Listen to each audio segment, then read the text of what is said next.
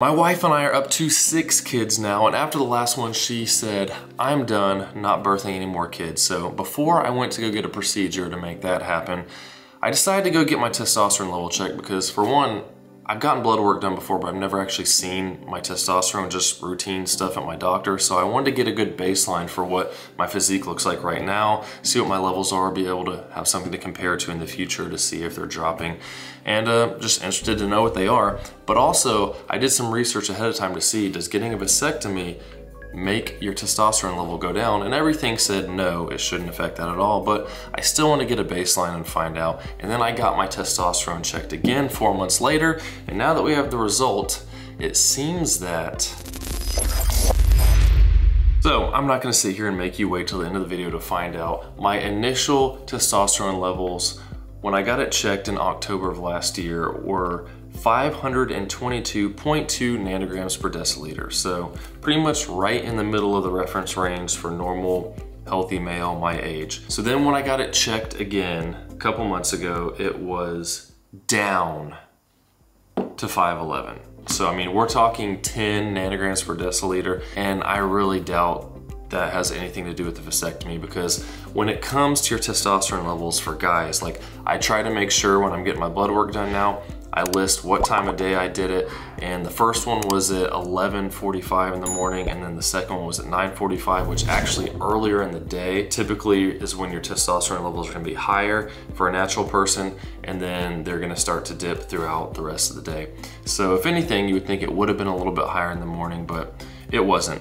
And then I fasted the same amount of time, did all the same stuff, made sure I didn't take vitamins. But sleep is one of the big things that can really affect it. So if you don't get a good night's sleep, from what I read, it was around a 10 to 15% drop you can experience in your testosterone levels just by having bad sleep for a few nights in a row. And the longer that goes, the more it can affect you. So I mean, at my level, that's like 50 to 75 nanograms per deciliter just from sleep variations, and then time of day and all that. Trying to keep it as consistent as I can, but 10 nanogram per deciliter for a natural guy, I don't think that's anything to worry about. It's really close to what it was before. So been exercising the same, eating the same, doing a lot of cardio, being healthy, so not a problem there. But how the procedure works, just in case you're wondering, you know, why do you think it could affect your testosterone or whatever? Because you're basically keeping sperm from getting out. But what the doctors do is they take the tube that takes the sperm from the testicles to where it gets into the semen, and they basically just pull that out, cut it, and solder it so that the sperm can't make its way up there. So you're still producing sperm, you're still producing testosterone like you normally would. It's not like you're getting castrated and they're taking your nuts off. And the sperm just absorbs back into your body. So who knows, maybe that'll make your testosterone go up. But I doubt it. But for strength, I haven't had any issues. My lifts have still been going up. I'm slowly, progressively overloading. Not having any problems there. I couldn't lift. I wasn't supposed to lift anything really for the first 10 days to 2 weeks, they said. The danger, they said you could recover quicker, but the danger is, you know, if you're bearing down, if you're to do a squat or something like that, it puts a lot of pressure on it, you can make blood clots happen. I was like, you know what?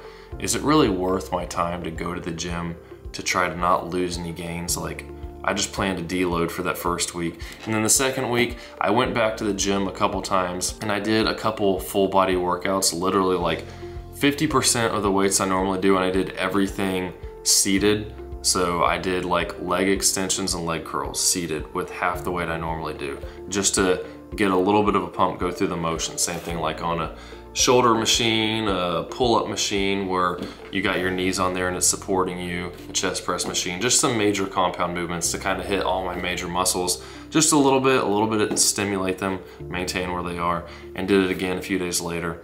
And then after 2 weeks, I started working back into my normal exercises. And again, I think I went up to like 70% of the weight that I used. I slowly worked my way back up over the next couple weeks to what I was doing before, and I didn't have any problems with it. So they tell you don't lift really heavy for a month. I guess it depends on the doctor you're with. And I didn't, because I was like, you know what? My joints can take a break. My lower back, you know, try to heal up as many things as I can before I start hitting it hard again. And I just hit a PR a couple days ago on bench, like 210 for 11. My leg presses have been going up a bunch, and I just started doing rows on a new seal row bench that I'm working on. So I'm kind of getting the feel for that and slowly progressing that as well. But strength has been good. Haven't had any issues. One of my friends who had it done, like he said almost every day, feels like he got kicked in the balls. Almost once a day. I was like, wow, that's gonna stink if that happens. But it turns out that if that is the case, then something didn't heal right and they can go in and fix it, because I talked to another person before I did mine who said they had something similar, went back, they redid something, and then he never had problems again. Thankfully, that wasn't an issue. For me, never had problems. I did have another friend who said it was just really tender for a long time, and then he actually went and got it reversed and then didn't have any problems after that. So if there is something wrong, probably want to go back to the doctor and get it checked, because it's not supposed to hurt. I mean, there's some soreness, tenderness, you get used to it. After a few months though, didn't have any issues. Yeah, so that's pretty much it. Testosterone levels shouldn't go down if you're staying healthy, staying on top of your diet, your training and all that. Shouldn't be a factor. I suggest you have lots of kids before you do something like that. But if you have any questions, post them down below. Hit that like button. Subscribe if you're new. Got lots of stuff on diet, training, and lifestyle stuff in general. And I'll see you soon.